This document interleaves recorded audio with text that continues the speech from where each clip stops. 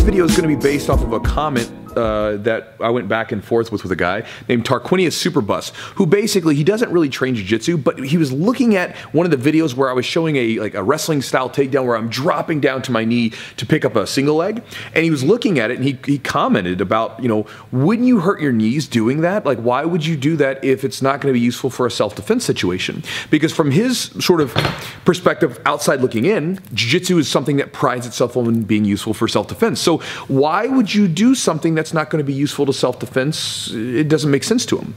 And so, you know, I sort of explained it a little bit, but I wanted to do a video for it because I know there's a lot of you guys that watch the channel who haven't started training yet. And some of you guys have no intentions of training. I just found this out recently where a lot of people have sent me messages or commented that they like watching the videos. They don't train jiu-jitsu, they don't want to, but they just like to hear me talk about ideas, which again, I find flattering. But it surprises me that you found my little chunk of the internet, right? But getting into it, why would you train a sport aspect style, a fun sort of playful game style move for an art that prides itself on being, you know, very useful for self-defense? So here's the thing. If you're someone that gets into jiu-jitsu, like me, some of the police officers, or many of my students who've just had unfortunate situations where you've been in a altercation outside of the gym, then what you learn very quickly is that for a fight situation, the basics of jiu-jitsu will take care of you for the most part. I mean, again, I always encourage people to learn striking and stuff, but just the basics of control, being able to clinch and take people down with trips and body locks, being able to have good control of someone on the ground where you can tie them up and they can't do much. All that basic stuff that you learn how to do in early on in jiu-jitsu, that'll cover all of that. And then you get to the situation where, you know, again, boredom sets in. Okay, well, we've got jiu-jitsu versus untrained person down.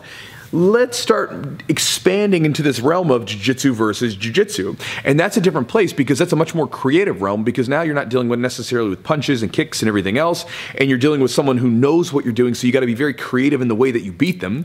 And, you know, for a lot of people that come into jiu-jitsu, like me, for instance, I came into jiu-jitsu because I wanted to learn how to fight for mixed martial arts. I mean, I wrestled in high school, so it seemed like a logical step.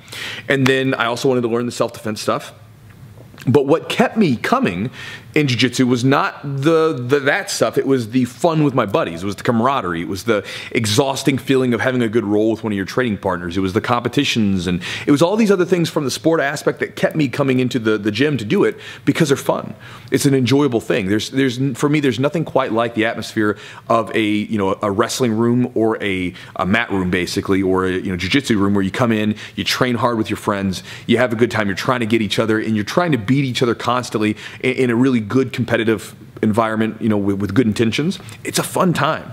And so again, a lot of us come in for that reason. Now we have the fighting stuff down and we can do it if we need it, but then it becomes just having fun with your training partners. And I would tell you that most people, and for some of you guys that are watching this video that have already been training for a long, long time, feel free to chime in with your own thoughts and ideas. But for most people, I think we come into it because we want to learn the art, we want to learn how to fight, we want to learn how to do this stuff, and then what keeps us coming is the exercise aspect of it, the stress reliever, the positive feelings that you get from it, the camaraderie, the community you get put into, and the learning aspect, and constantly being able to try something out and get instant feedback. It's a fun game. And so a lot of that's the reason why we do a lot of that stuff that wouldn't necessarily be used for a fight. Now I'll tell you this, it doesn't take as much as you think. A lot of times people try to draw this line in the sand about well, if you're training sport, then you're not going to be able to defend yourself, which I don't find true at all. I mean, even as a young kid, I learned this out literally in the face of having someone trying to beat me up, where I wrestled in high school, and I remember being on the high school wrestling team for a couple of years, and I was starting to become more confident myself and everything else, but I didn't know that wrestling was a fighting art. And I remember one day I was walking up the stairs and a dude just basically hit me in the chest, just because he used to pick on me, and he just picked on me one day and it was the wrong day. So he hit me in the chest. I just, went red in the eyes. I just twitched like water boy style, right? Got real mad, and I was tired of being picked on. And instead of trying to punch him or whatever, muscle memory kicked in, and I double legged him off of his feet and ran him into a wall. Now again, I didn't know that wrestling was fighting art, but I quickly realized it because after that takedown was done, he looked at me like he was terrified. He didn't know what happened. And I was standing over top of this guy who was a bully, and that was it. The double leg blasted into the wall. That was it. No more. no mas. So again, it doesn't take as much as you think to sort of translate these things. The stuff that's used for fighting is a lot more simplistic, and then the stuff that we do for the sport is just for fun. But again, there's utility to both of them. But the main reason is because it's enjoyable and it's something we like doing. So that's the video today. Hopefully that's useful to you, Tarquinius, or anybody that's either sort of looking at jiu-jitsu from the outside in or curious about it. And I'll talk to you guys next time.